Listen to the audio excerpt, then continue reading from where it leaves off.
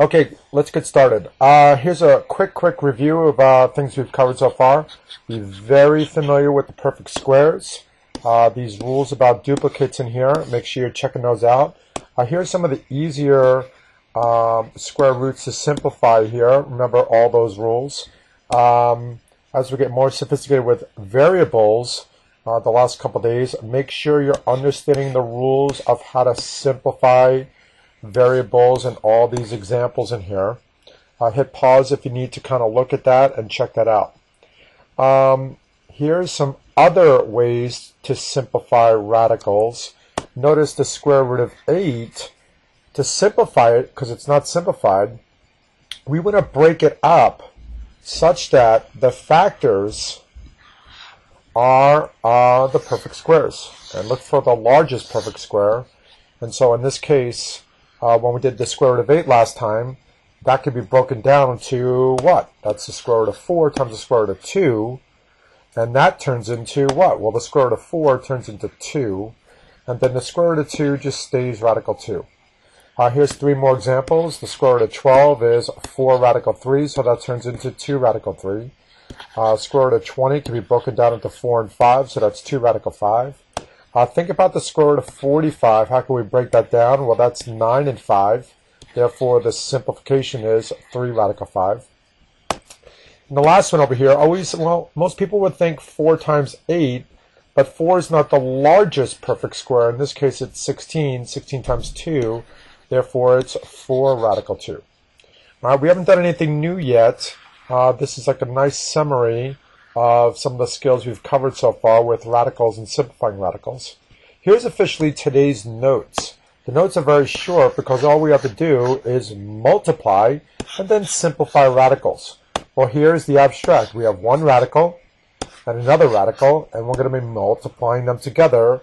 What's the rule if they're both under the radical sign? Well, we can combine them under one radical sign. So here's some quick examples. Radical 3 times radical 5 is radical 15. And I would like to try to simplify radical 15, but radical 15 doesn't have any factors on the list. Let's do the third one down.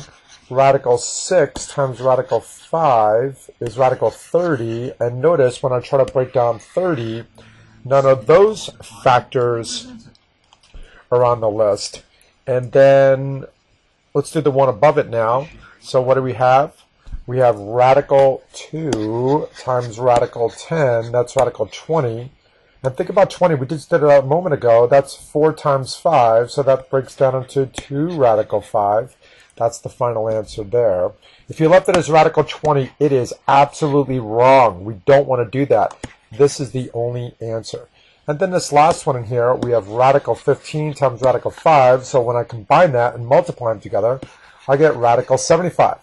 And then I'm going to simplify. Well, that turns into, radical 75. Well, I bet you 25 is a factor. Therefore, 25 turns into, radical 25 turns into 5. And then 25 times 3, that's why the leftover is radical 3.